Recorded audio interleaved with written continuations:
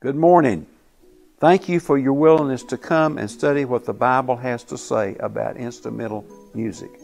In 2012, your eldership spent a year studying instrumental music, and we found no condemnation of instrumental music in the Bible. In this study, we opened the Bible to see what God's Word said, as opposed to proving that our tradition was correct.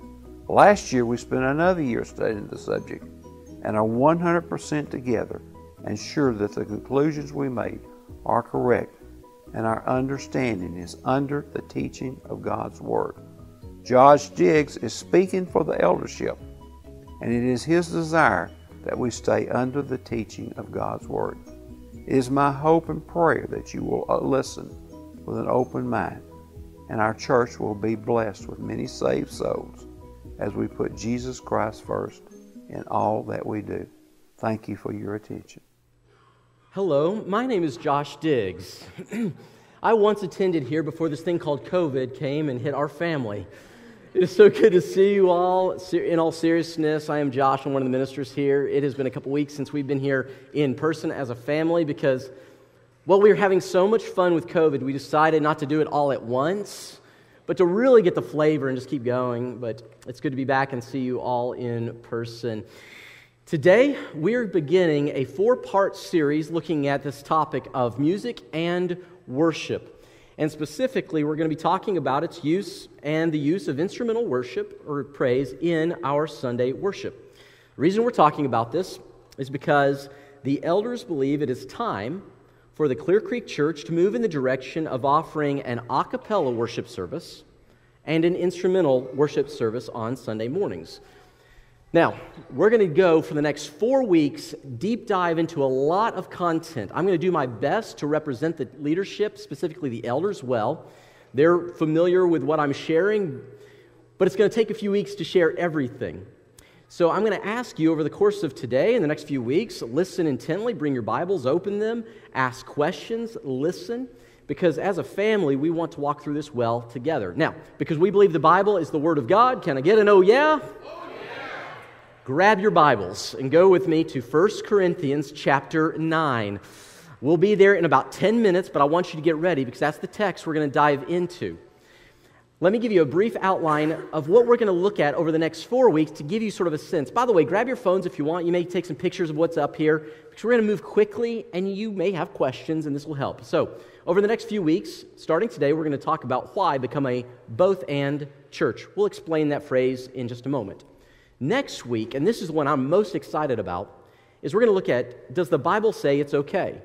Because it does not matter what Josh thinks or anyone else thinks, Scripture is the final arbiter on truth for God's people. And so we're going to look at, what does Scripture teach? Then week 3, we'll look at, well, what might it look like? This whole both-and thing, what does that possibly look like? And that'll be a week where we'll hopefully be able to answer many of the questions that you have and some that we've already received. And then the 4th week, how do we move forward in unity? And this one, I think, is maybe the most important of the 4, not simply for unity within our body, but we're going to talk about how do you have good, hard conversations with those that you love who may not even go to Clear Creek. After all, what mom and dad feel or what relatives think impacts how we feel about situations and topics. And I want you to know, this topic affects the Diggs family significantly. And so I'm excited to hear what I'm going to say that week because I need to be encouraged about it. So we'll see on that one. Then after that, we'll have 2 weeks of prayer and fasting as a church because this is a family and we seek God's will, God's face in all things, and especially on significant discussions like these. Now, we want to give you some resources as well. So over the course of the next month, here's a few things that we want to help you have to be ready as we dive into this. We will be teaching on it from here, Sunday morning during worship. Some of you say, why are we doing this during this time? Simple answer. This is a big topic. It requires the whole family together. And we want to make sure everyone has a chance to be a part of it. Also, starting next Sunday, as was mentioned in the announcements, we will have a series, 3-lesson series in the adult classrooms at 9:30, looking at material presented and provided by a preacher named Rick Atchley at the Richland Hills Church of Christ in Texas about 18 to 20 years ago. They covered this topic. Rick does a magnificent job, and there will be some overlap between what I say and what he says. But because of the format, it'll be about 50 minutes to an hour of pure teaching there. So he'll go into some things I won't be able to cover in the amount of time we have here. So I encourage you to participate at 9:30 in that. Also, next Sunday, we will have 2 position papers out at the lobby, and we ask you pick them up. These are basically the way that the elders interpret Scripture, because you need to understand how they study the Bible. How you study the Bible determines what you get out of the Scriptures. And so you need to see that. And then the second one is their position paper on what does it mean to worship? What does that look like? What's appropriate biblically? And so pick those up next week. Also, if you have questions, the elders are available pretty much any time throughout the week. They're willing to get with you, but they will especially be available Sunday mornings in room A8. That's just down the hall here. And basically, if you have questions, they just want to love on you. And so it's a great opportunity. And then finally, because what mom and daddy think, what our relatives think, genuinely has an impact on our hearts. And some of us, and I got to tell you, I don't like confrontation. I don't know about you, but I don't like confrontation. But we're going to have some conversations with people we love. And so in March, we're going to have a one-night, 90-minute seminar workshop where we talk about how to talk about blank with your family. And it will be a seminar workshop on how to have good, tough conversations. So it'll be in the cafe. If we have more people than can fit in there, we'll come in here. We'll make space for whoever wants to come so we can help equip you in those conversations. Now, to our guests, you may be wondering, why did I show up today? I want you to know, yes, over the next 4 weeks, this is going to be a bit more of a family conversation, but I'm so glad that you are here because you're going to get to hear how this body handles difficult topics. You'll also hear our heartbeat for loving one another and loving the people who do not yet belong to the family of God. And I hope that you'll see how we treat one another in this process and get sort of a sense of, man, is this a place that I would like to be a part of? So I think this is a great time for you to be a part of this gathering, and I'm glad that you're here with us today. Let me give you, before we get into the text, I need to cover a little bit of groundwork here, so stay with me. There's a lot coming, but listen, and if you have questions, ask one of the leaders after today's gathering. They'd love to help you with this. But let me start with a big question, especially if you're not a part of the churches of Christ. This is sort of new to you. You're like, what's the big deal? Why are we debating instruments or a cappella? That means singing without instruments. What's the big deal? So let me give you a little bit of history here that'll hopefully give context.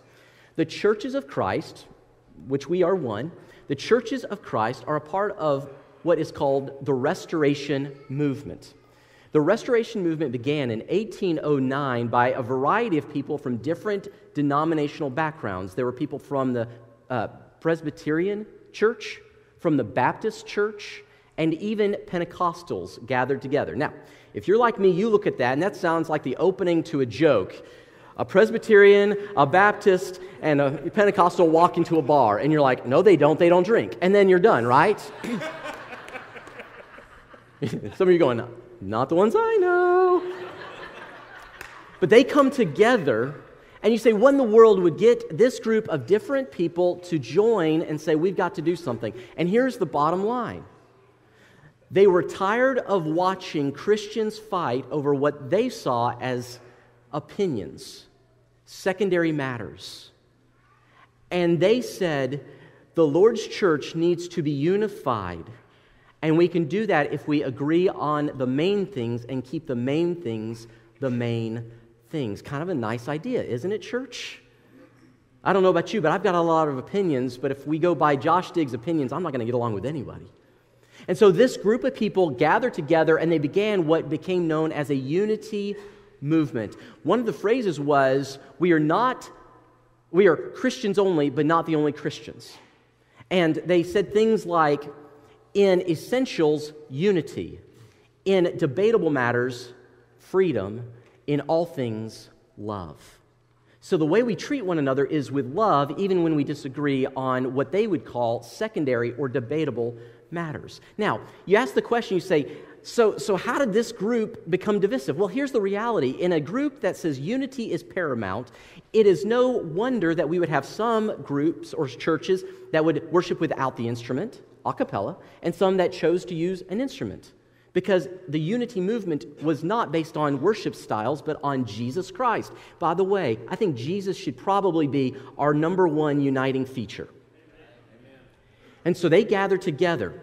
Now, those who said a cappella worship primarily took the name, the Churches of Christ. And they gathered and are here primarily in the South. This is true today as well as when they began in the 1800s. The churches that said we will use the instrument took the name Independent Christian Church, and they primarily started and still are up in the north.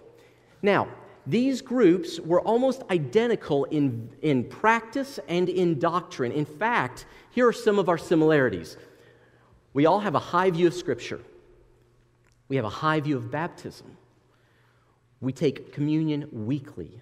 We believe in congregational autonomy, meaning there is not some board or body over the whole Churches of Christ. This church, Clear Creek, is led locally by biblically qualified men. They are called elders. And that's how all in the Restoration movement are organized, led by a group of elders. Jesus alone is the head of the church. Above any human authority, it's Jesus. And the Bible alone is our ultimate guide for belief and practice. And as a result, groups said, well, hey, if these are the essentials, we can differ on other things and still be united. So let's put that chart one time up here again. So you have a cappella in the South, instrumental in the North primarily. And we were united as a movement from about 1809 till the 1860s. Now, quick question. What major event happened in America in the 1860s? The Civil War. Church, how did the Civil War divide? North versus South, South versus North. Americans went to war with each other, they fought and killed one another, and many Christians joined. Now, we can debate the merits all day long. I'm simply reporting history to you that we were divided nationally. And what's interesting is before the Civil War, most everyone in the Restoration movement would say, while I may not like what you do, I do not have a biblical issue with what you do. We can still be united and differ on this topic. That was before the Civil War. But after the Civil War, what once was freedom and opinion became, if you do it your way and not our way, then you are not only not a Christian, but you are going to hell. Isn't it interesting, and I know this will shock us, but isn't it interesting that politics drove our theology? Because that has never happened. I'll let you catch up on that one. Now, here's why I'm telling you this. It's not to make jokes or make light of this. I simply want you to see that the debate is not simply intellectual. This is also, not exclusively intellectual, it is also an emotional debate. Because when you have had people kill your family members in war, you now will find any reason to divide. It is harder to unite after a war. And so I'm sympathetic to this. But this is the history and where we came from. And so then the question becomes, why now? If it's such a contentious issue even today, why would we talk about it? And I want to explain that to you very briefly here. The reason our leadership feels it's time to move back into our unity roots and become a both-and church, we're going to cover about 4 different reasons here in a moment. But it is very, very important that you understand that we recognize, and the elders of our church recognize, this is a big move and a big change. And change is sometimes very hard. Can I get a from anyone? I mean, come on. Change a diaper, that's hard. All sorts of change. But change can be very difficult, and so the leadership wants to take time to process as a church. That's why we're taking 4 weeks just to even talk about it. Not to implement, just to talk about it as a church. And so that's what we're going to do. And I want to say this before we go any further. Over the past 2 years, this church has handled change better than about any other church that I have been a part of. Whether it was the pandemic, whether it was how we had to restructure things, whether it was just dealing with loss, or many of you who are right now having to watch at home because of the pandemic, this church has handled change better than any church I've ever been a part of. I want to just commend you for the way that you've shown charity and love and grace, even when you disagree with others within this body. And because of that, the leadership of this church has every confidence and is excited to see how we will work through this together, because we have demonstrated that when difficult times come, we do not fracture and run, but we come together as a family and we show love and grace. Now, before I tell you what's to come, I want to talk to you about what they're holding on to, what is not changing, what is very important. So put this up, please. We remain dedicated, and this is your elders, to three things. Take a picture if you want, because this is important. Number one, we are dedicated to our church affiliation. Number two, our a cappella tradition. And number three, our doctrine. Let me explain what those three things mean. Number one, we are not planning on changing our church affiliation. You say affiliation, what does that mean? We plan to remain a part of the churches of Christ. We will continue to be a church of Christ in the same way and to the same extent that we have always been part of this wonderful part of the restoration movement. Of course, and you know this if you've been here very long, we've always tried to emphasize the non-denominational aspect of our fellowship and our connection, meaning we want the name Church of Christ to be more a description of who we are. We are a church belonging to Jesus. We want that more than we want it to be simply a name on a building. You and I both know that a name on a building does not mean Jesus is in the building. We are concerned with that above all.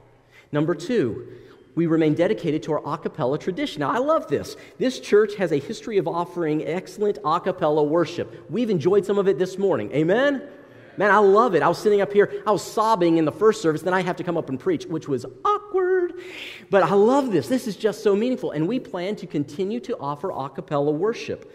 We will continue to do that because we believe it is a beautiful and simple way to worship our Savior. So if you are uncomfortable with instrumental praise, or you simply prefer not to worship that way, you won't have to. You can continue to worship in an a cappella Sunday morning service.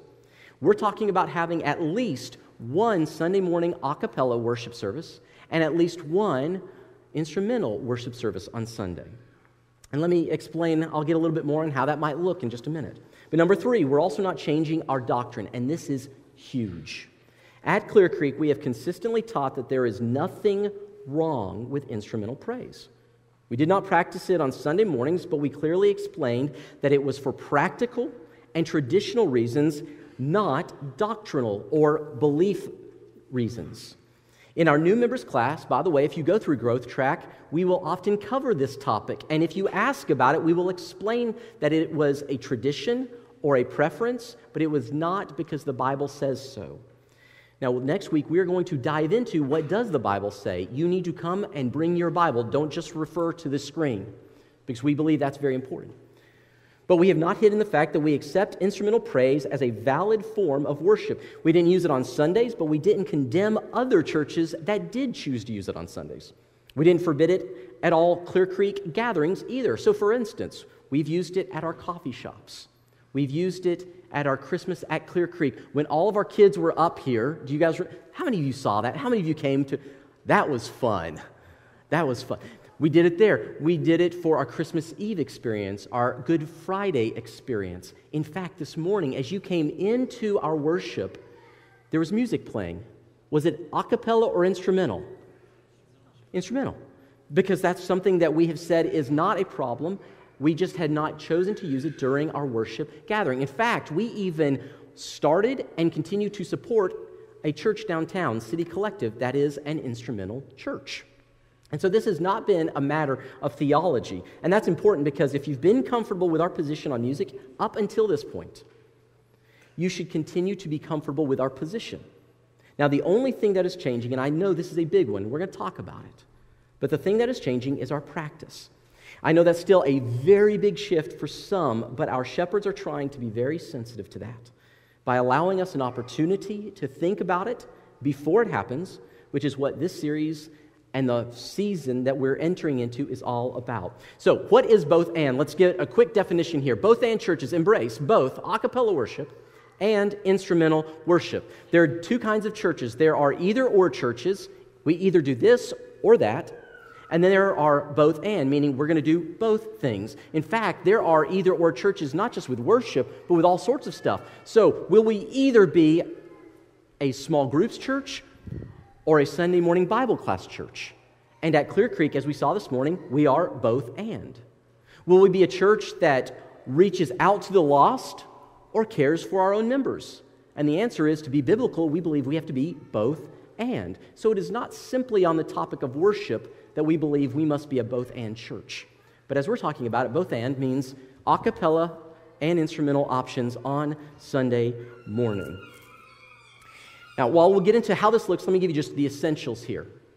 On Sundays, there will be an a cappella worship experience, and there will be an instrumental worship experience, and between those two, there will be a Bible class hour, which means if you want to go to a cappella service, you can go to your Bible class as well. If you want to go to instrumental, you can go to your Bible class as well. So parents, you can still attend your Bible class. Your students can go to their small group. Your children can continue to go to their Sunday morning Bible class, because it is important that everyone, this is so important, that no one violate their conscience for us to do this.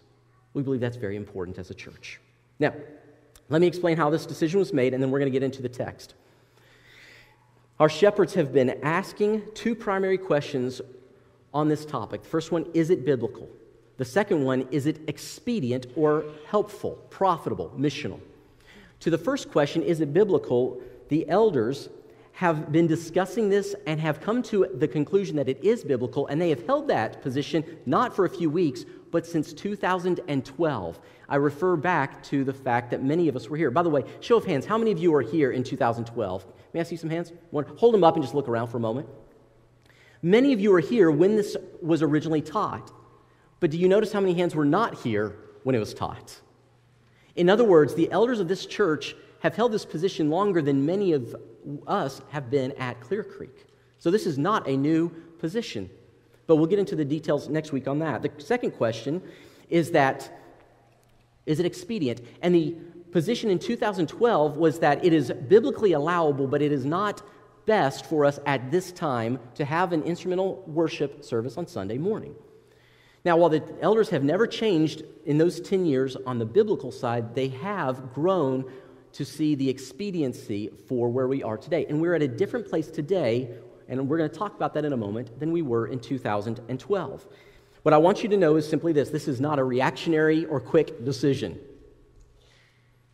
but it is a 100% unanimous decision by the men that we have asked to lead us as a church. Now, not every elder feels equally comfortable with this decision, but every one of them, if you ask them, will say they personally believe we need to do this. They are in agreement, and that is really, really important. Now, let's get into our Bibles, shall we? 1 Corinthians chapter 9. I want to take you to a passage here because this helps answer the heartbeat question, why? Why are we considering doing this today? Why now? 1 Corinthians chapter 9. This is going to be just a snapshot, but I want us to dive into it where Paul gives the heartbeat for why the leadership at Clear Creek is moving in this direction. Notice what he says.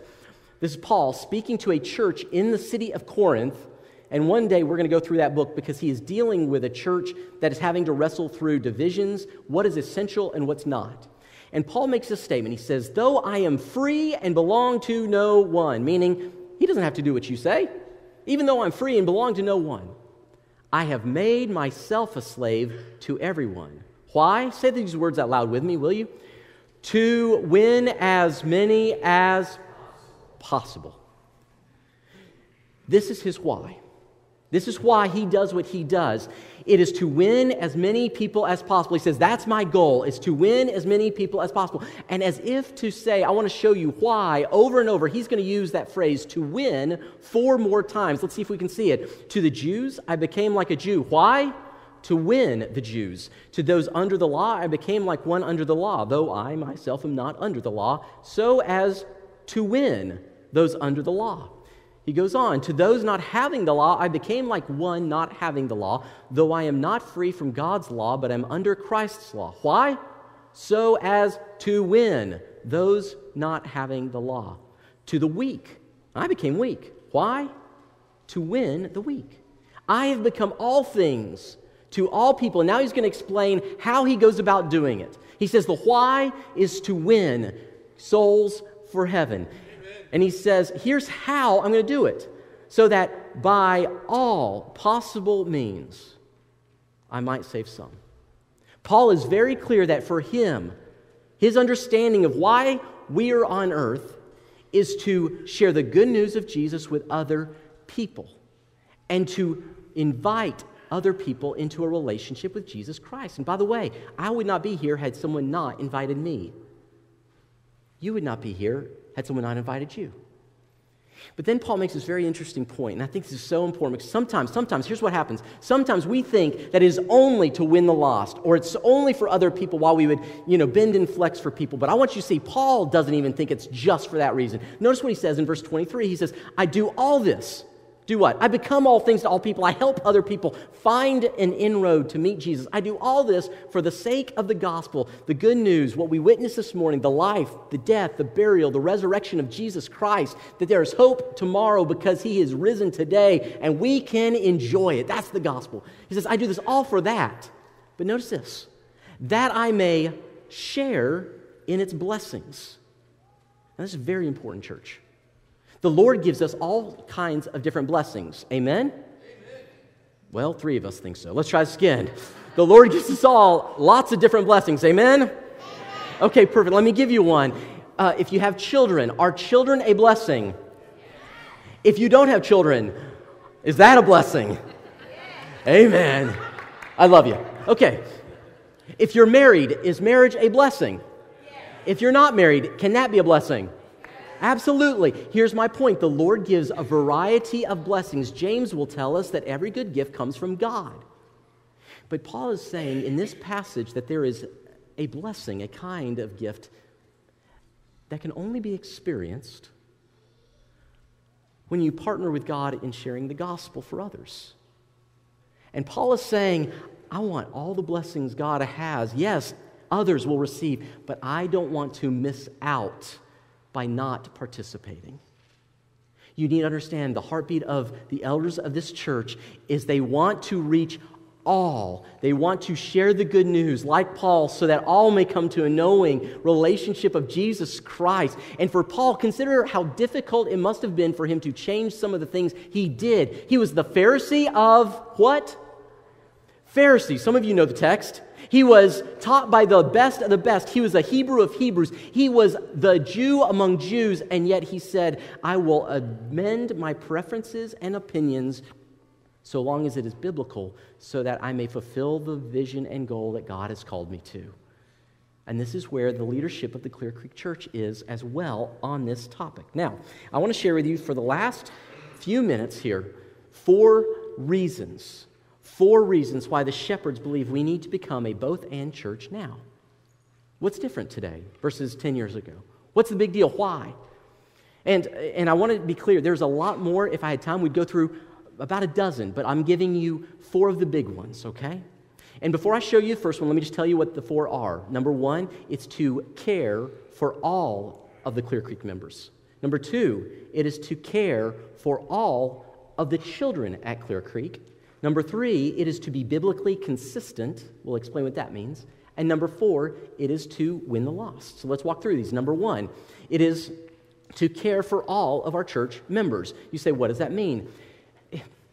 You may not be aware of this, but over the past few years, there has been an increasing number of people in this church, a growing percentage, who have come to the elders very respectfully and graciously, but who have said, we love instrumental praise, and we love this church. Is there any way we can do that as well?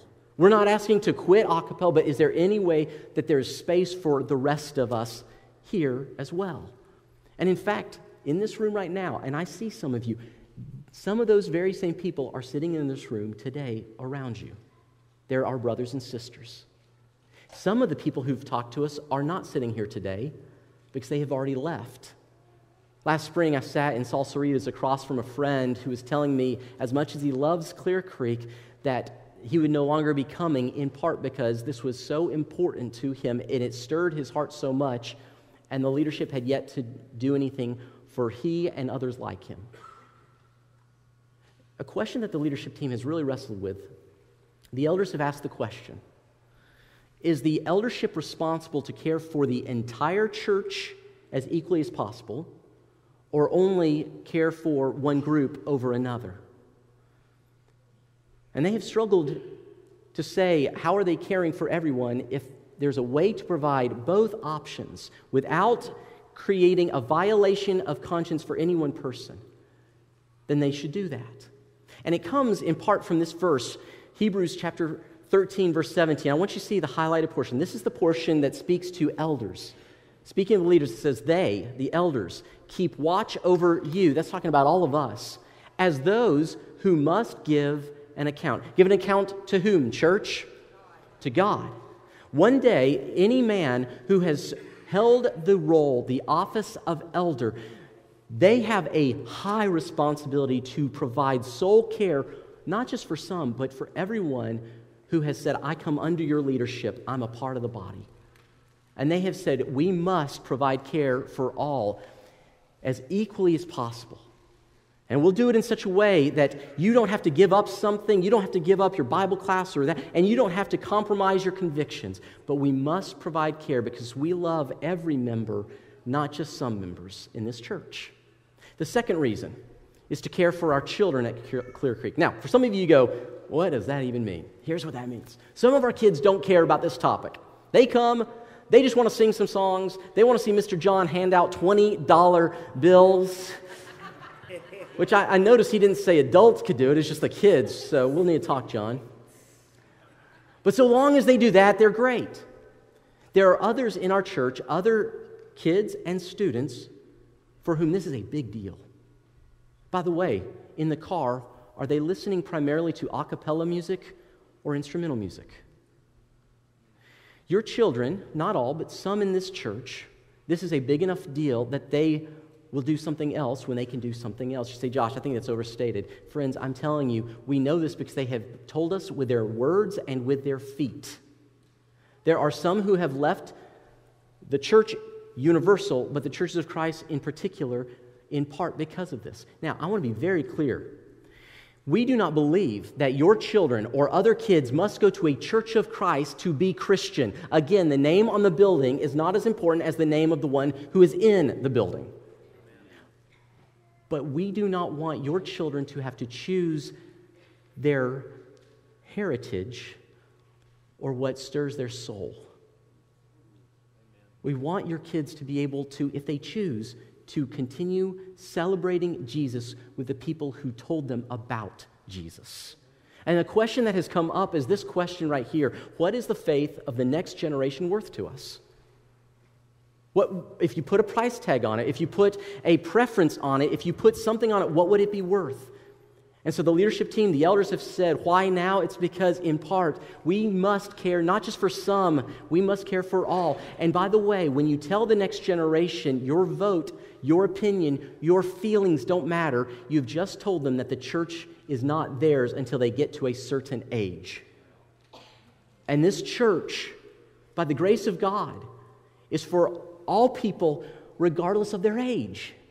And so, if there's a way to offer both options without anyone violating their conscience, then the elder said that is a reason why. Third reason is to be biblically consistent. Biblically consistent, that means we do what matches our doctrine.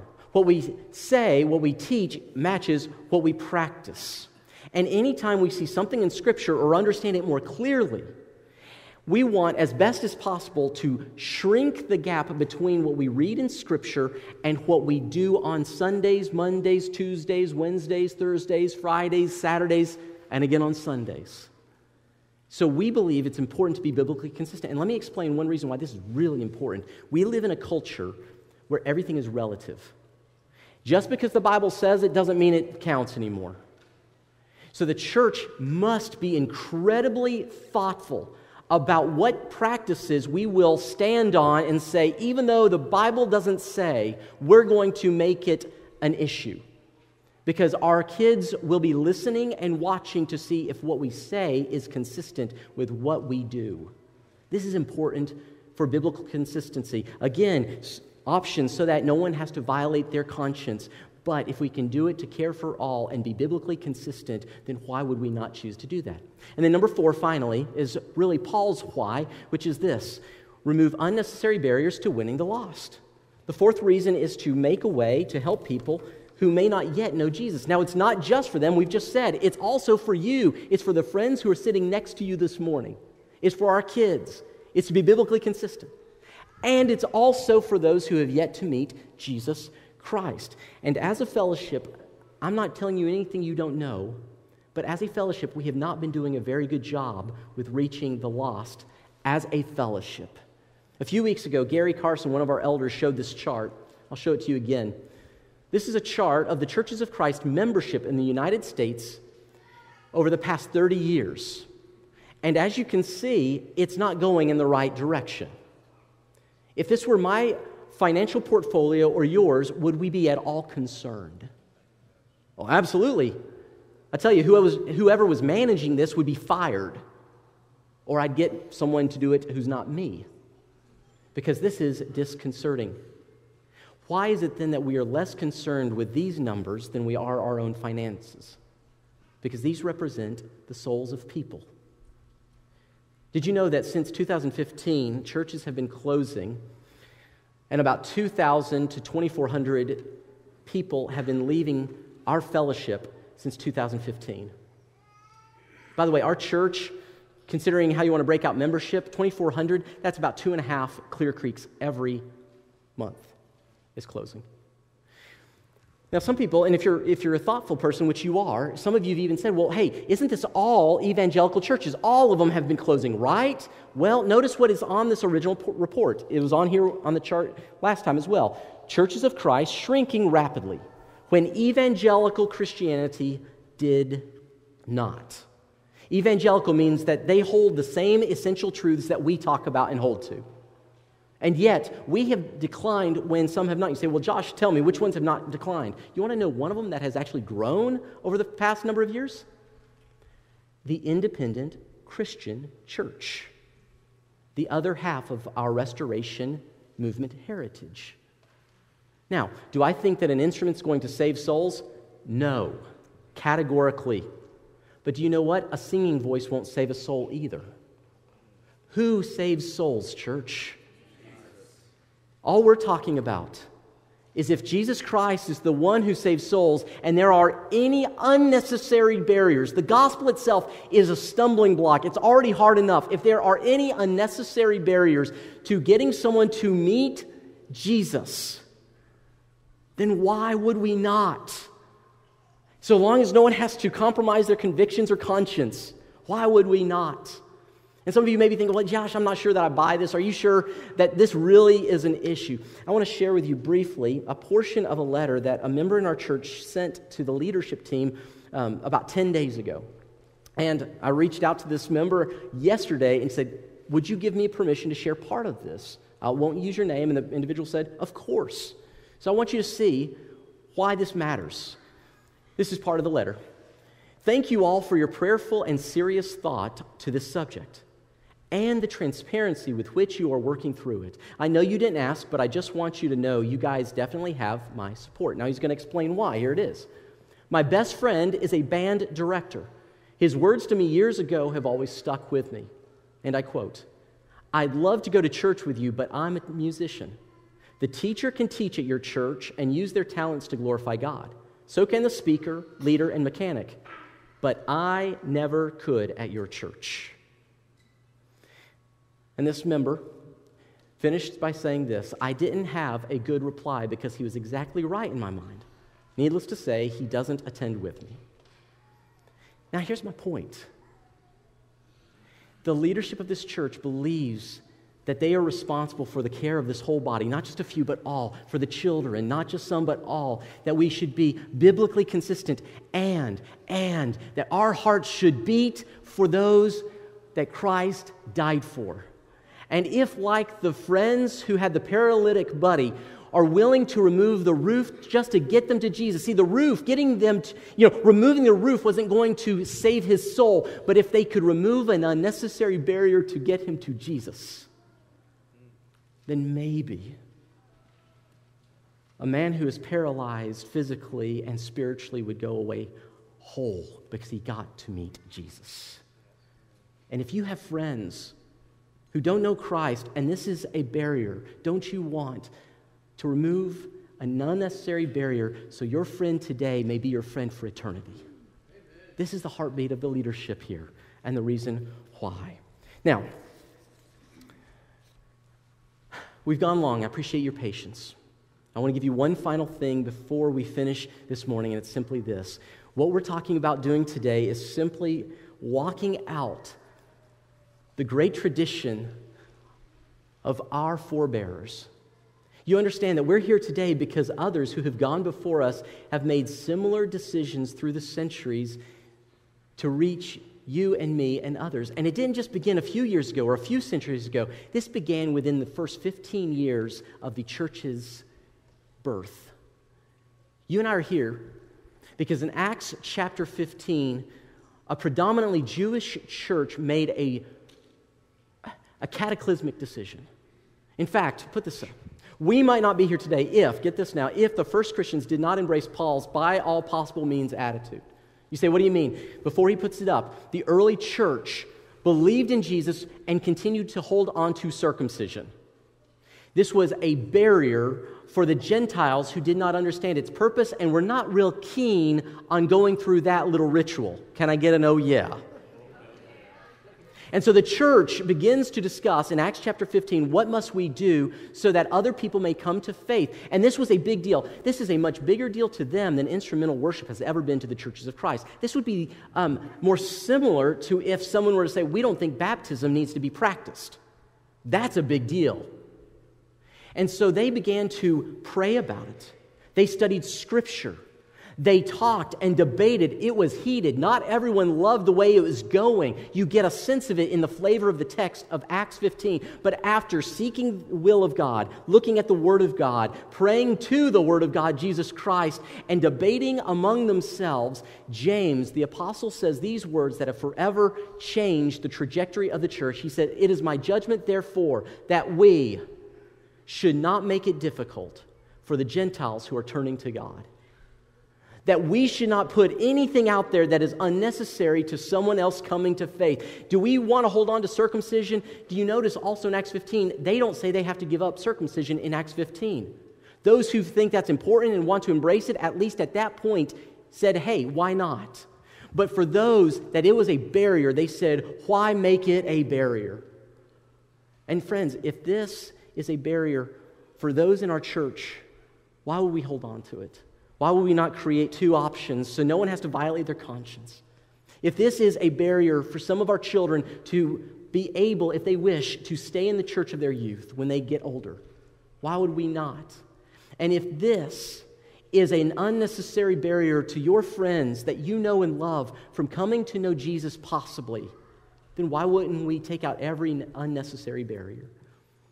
That's really the question before us, and that's the question the elders over the next few weeks want us to individually consider with open Bibles and open minds and open hearts and discuss and debate and ask questions so that perhaps more people will come to know Jesus Christ and our body will be encouraged along the way.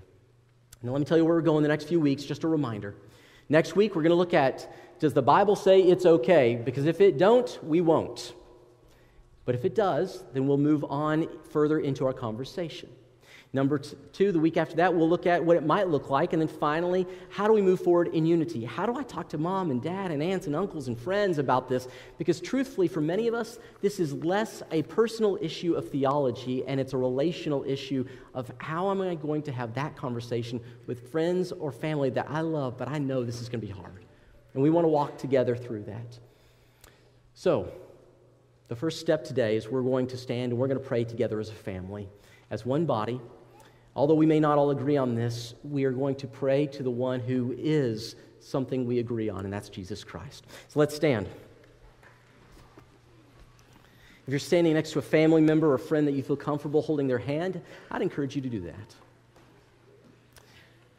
Father, we thank you that you are with us today and that you love us. We admit we don't know the best way to communicate. We don't know all the details to everything.